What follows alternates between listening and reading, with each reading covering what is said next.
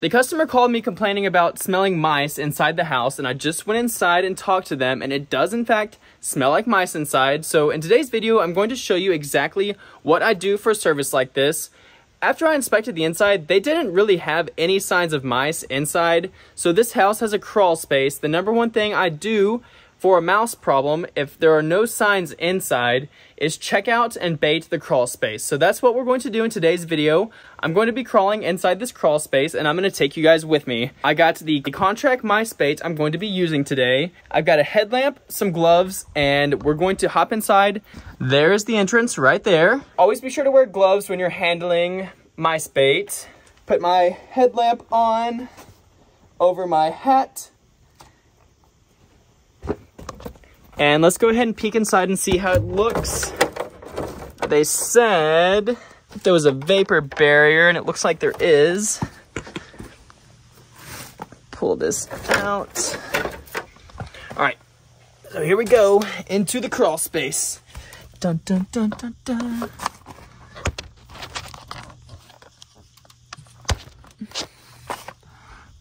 Ugh. All right, I already see some mice droppings right underneath me here, guys. Ugh. All right, insulation between the floor joists. That's a pretty big sign that that's probably where the mice are going to be hiding. Before we get started here, today's video is sponsored by BrioStack. BrioStack is the pest control software that my company uses to run all of its pest control operations. The software does everything in the pest control industry, and I will explain more about BrioStack and how it helps my company in just a few minutes. But let's go ahead and get back into this mice. Whenever I get into a house inspecting for mice, I usually will crawl around the entire perimeter. So I'm going to show you guys exactly what I'm looking for inside this crawl space. There's a little extra coordination for me today. I've got the mice bait in one hand. This is a poison bait. It's an anti-coagulant, and the mice feed on it. If you look closely at the mice bait here, it has little pieces of grain and seed inside of it. That's what attracts the mice to feed on it. The other stuff is just the poison, all that blue stuff that helps hold the block together. It's blue like this because it helps the pest control industry people know when mice are feeding on it. I just broke the selfie stick, so I'm gonna have to wing it with one hand now. All right, I can definitely smell the mice. I can smell the mice inside here. What I normally do for a house is I determine like what area of the house has the mice population, because they only forage for food about 30 feet away from their main nest. In some bigger houses, that can definitely just be like one side of the house as opposed to another. But this house is a little smaller, so I'm going to go ahead and inspect the whole crawl space here and bait the whole crawl space. Whenever I do the whole crawl space, I basically just start going to the right or to the left and make my way around the whole perimeter, putting bait around the perimeter. So we're going to go ahead and start going to the right here. Let's see what we got here, guys. One of the first things I've noticed already is there's kind of just an excess of leaves right here. And normally there shouldn't really be a bunch of leaves under a house like this. And I don't know if you guys can tell, that almost looks like a tunnel right through there. But it looks like there might be some nesting in this area right here. But also another sign here is the insulation. And when there is insulation in a house like this, guys, that's almost always where the mice are going to be nesting. The insulation above me is a mouse family's paradise. It's so warm and they're able to easily make tunnels through it. But I am gonna go ahead and put a mice bait up here on this ledge. So here's the bait block. Just going to set it right up there. And it's not rocket science. Obviously, guys, you just kind of set it up there. This house, you see, it doesn't have a true foundation around the perimeter. It just has these support columns. A lot of times I'll recommend customers not to have insulation in the crawl space between the floor joists like this. But in this case, this customer is actually benefiting from having all this insulation. The blocks around the house are normally pretty insulating. You know, crawl space, no matter what time of year you go in it, is always about the same temperature. You know, in the summer, it's cooler, and in the winter, it's warmer. This customer definitely needs the insulation in between these floor joists in order to maintain the house at the correct temperature. As far as what the customer could do, really not a lot with the actual insulation here. It's just kind of part of it. Let's go ahead and continue crawling around this way. Whenever you go inside a crawl space, you gotta just be prepared to get a little dirty. A little bit of spider webs. I found some mice activity right above me. So see how this insulation in between these floor joists, how it's ripped open, and there's a tunnel on the left there, and the insulation looks dirty. There's a tunnel on the right. I mean, that's actually a pretty major looking tunnel there. Let me see if I can zoom in on it. All right, see that tunnel there? Right into there, guys. That's what the mice do. They just dig through this insulation, and it's just the perfect nesting area for them. Whenever I see a little heavier activity like that, I'll go ahead and put another mice bait up there. I grabbed 5 mice bait blocks today. I might go get a couple more depending on how heavy the infestation looks. But the contract label, another benefit of watching my videos is that I always read the label for you guys. So you should always read the label, but you don't have to because I told you what to do. The label says put 1 contract bait every 8 to 10 linear feet of infestation. I would say where that other one is back there, probably about 10 feet away from me. Let's put another one right here. I'm just going to set it up on this ledge again, just like the last one. It's right back there. So the mice will find it. The mice are always running around looking for food, and these floor joists across here from these cinder blocks are just perfect highways for them to run back and forth looking for food. Let's continue crawling on through back here, guys. As I was saying earlier, guys, today's video is sponsored by BrioStack. BrioStack is a software company. They specialize in software specifically for the pest control industry. My company has been using BrioStack for 3.5 years, and it's been nothing but absolutely amazing. It's incredibly powerful, and I would do it an injustice to try to explain all of the things that BrioStack does, but just for example, BrioStack allows me to very simply and quickly and efficiently enter in the information that I have to enter in for every single appointment I do. So for example, today I'm using contract mice bait, and all that information can be pre-entered in BrioStack. So myself as a technician, I don't have to enter in EPA number. I don't have to write out the product name, the active ingredients. I don't have to write out exactly where I put it. It's all pre-entered, guys. You can even make a quick application, and that's what we do for the mice bait because it's such a common service that we do. Pre-enter the mice bait, for example, and you say I'm using 5 contract place packs, and it's in the crawl space, and it's every 8 to 12 feet. Like I told you guys, you can click that pre-entered application, and with just one tap, I've got the whole product entered in to the BrioStack appointment record. That gets sent to the customer. It gets saved in BrioStack's records. They also keep all of your information super securely stored, which is an amazing feature that as a technician, you know, I wouldn't think about, but as an owner of the company, that is super important to make sure all the records that myself and the employees are entering in is kept. If you guys are interested in a free demonstration of BrioStack, I'm going to put a link in this video and in the description of exactly how to get a free demonstration. The amazing team at BrioStack will reach out to you ASAP and get you scheduled for a demonstration. If you do end up switching over to BrioStack, they will give you up to 50% off the initial setup only if you mention that you found out through BrioStack through Dan the Bugman, my pest control channel. And I thank you guys so much for watching. A lot of this insulation is falling down actually, which is not good. And there's this much insulation down. Sometimes it means there's a really bad mice infestation. Look there, see guys? See that acorn shell? I guarantee you that did not just magically appear there. Mice brought that in to this crawl space. Oh man, there's some more big tunnels where it just falls through. So the mice can really mess up your insulation, guys. I'm gonna put another bait block up there.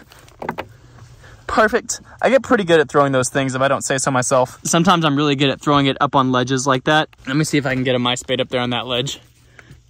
And if not, I promise I'll go get it. 1, 2. Dang it. Let me try again.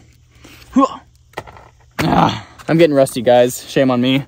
The insulation falls down for a couple reasons. Either because it wasn't put up properly in the first place, or because there are rats or mice or even like raccoons or possums nesting in the insulation, bringing in moisture, bringing in nuts, bringing in their body weight, and that makes the insulation fall down. They burrow through it, it gets unlodged, and you get a crawl space that just has insulation falling down everywhere. And it's quite expensive to replace insulation, guys. I've done insulation jobs before, and it's dirty, and it's sweaty, and it's nasty work. And if you hire a professional company to remove and install new insulation, I guarantee you it's going to cost you a lot of money. So just having a normal pest control service to prevent mice or any other critters from getting into your crawl space is it's highly recommended, in my opinion. My biased opinion. There's just more tunneling here, guys. The insulation does not come with tunnels in it. The mice create a tunnel like that one. See that one right there? They also dig holes in the plastic like that one. Fun fact, I don't know if you guys knew this, but the word rodent was derived from a Latin word that means to chew or to gnaw on something. I don't know if you guys have seen mice or rat teeth, but they're always huge teeth. They chew on things that they don't even eat. They just chew on things to keep their teeth sharp. Mice and rats will chew on everything in your crawl space. I mean, they'll even chew through wires, guys, and that creates a fire hazard. It's gonna... I know you guys don't want your internet to go out. They'll chew through internet, telephone wires, electricity wires. You name it, they will chew it just because they like chewing on things. We're gonna go ahead and crawl some more, guys. Like I said, the house isn't too big, but I think I'm gonna have to go get some more mice bait to put under here. Definitely going to let the customer know that the insulation is falling down. You know, most people don't go under your houses. That's kind of a dirty part of pest control, is going under people's houses, letting them know how it looks. I find leaky pipes all the time, guys.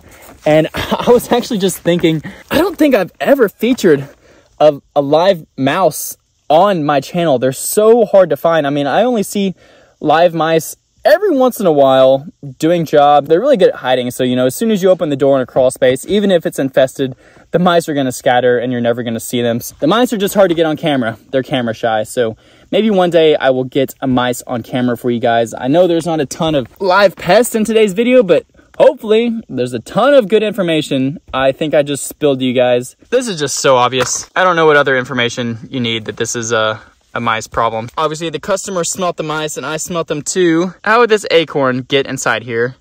And all of these acorn shells, leaves, guys, mice they just make a mess out of everything. And I always look for termites when I'm in a crawl space too. I haven't seen any termites in here. You gotta have hardy elbows, hardy hands, hardy knees. Let me put this mice bait right up here. Oh, and also the tops of my boots. I actually got these boots from a great boots company called Brunt. I got these boots that have like an extra protection on the toe because whenever I'm crawling in a crawl space, you know, my toe is always pushing against the soil, and that's usually where my boots wear first, is right on the toe. Here's a bug for you guys. I knew I wouldn't get out of this crawl space without finding a bug. If you guys can tell me what that is, you get a prize. That's a camel cricket, of course. You should know what that is by now. Long antennas. They live in moisture areas and dark areas, and they have super long antennas and super long legs. But just the number of acorns, there's more acorns right there, guys. Actually, this area smells even more like mice. Oh, this customer's probably had mice for a couple years, honestly. There's so much activity. And yeah, like I said, the smell of mice, it's not actually the physical mice that are smelling, but it's the urine, it's the droppings, and it's the dead mice that makes that mouse smell that I've come to love. Smells like money. Like roaches and mice have a pretty distinct smell. Although termites are a lot of money too, they don't really have a smell. So anyways, there's a tunnel there, guys. I mean, no telling how far back it goes. And then another tunnel right there, and that's what happens. It just, you see it start to fall down like that. It's funny, guys. Hear that fly? Sometimes flies are attracted into crawl spaces when I leave the door open because they can smell it or they can sense the moisture, and they'll fly in here and then fly out. All right, final example of mice activity here. There's mice hair, there's droppings, there's little pieces of hay, acorn shells, and this is all on the ground.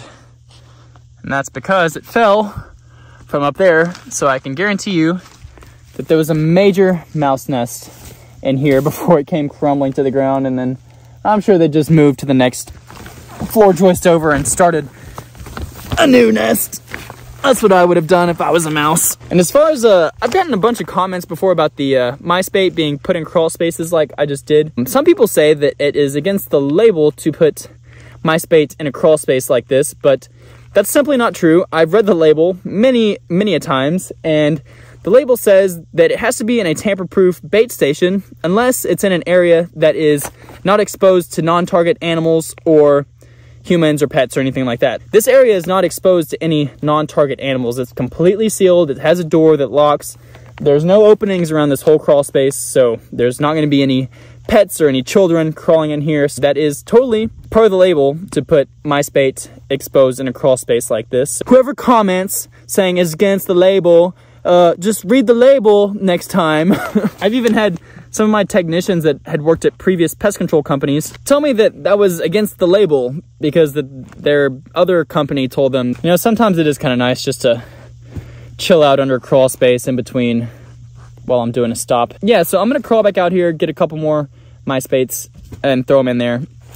So let me do that real quick. A little heavier infestation than I predicted for this size house, especially. Back to the outside world. All right, so I got 3 more mice bait blocks here, guys. I'm not gonna go all the way in. I'm gonna put some around the entrance here because I hadn't put any by the entrance last time. The last thing I wanted to mention in today's video is just in general how to keep mice out of your home. So make sure you have a properly sealed crawl space, or just home in general. You know, make sure there's no holes that are big under the house. Make sure there's no holes into the eaves of your house or on the attic, or, you know, just in general. And sometimes that's hard to do. I tell customers it's impossible to completely mouse-proof a home. They're just so small. No matter what you do, they're gonna find a small little area. But if there's anything obvious, try to seal that up. The main thing to do is eliminate any food sources around the house and eliminate any shelter areas around the house. Make sure there's no dog or cat food laying out, no bird seed laying out, no human food, no trash that mice or rats can get into. And also make sure there's no big like leaf piles around the house. There's those flies trying to get in, like I was telling you. Make sure there's no like big brush leaf piles around the house where the mice are going to nest. If you have a bunch of mice nests around your house, they're going to find their way into your house eventually. So just make sure your landscaping is clean and neat. Make sure there's no big piles of wood next to your house, just stuff like that. Just in general, that's what you have to do to keep pests away from your house. And there's always preventative mice bait and pesticide applications that you can do. And that's what I'm in business for, but I also give customers a lot of my knowledge about how to prevent them yourself. But sometimes bugs and pests, they just do what they do. No matter how there's no shelter areas, the mice, the rats, the termites, the spiders, the mosquitoes, they're gonna find you eventually. So thank you guys so much for watching Dan the Bugman, and I hope everyone has a pest-free day.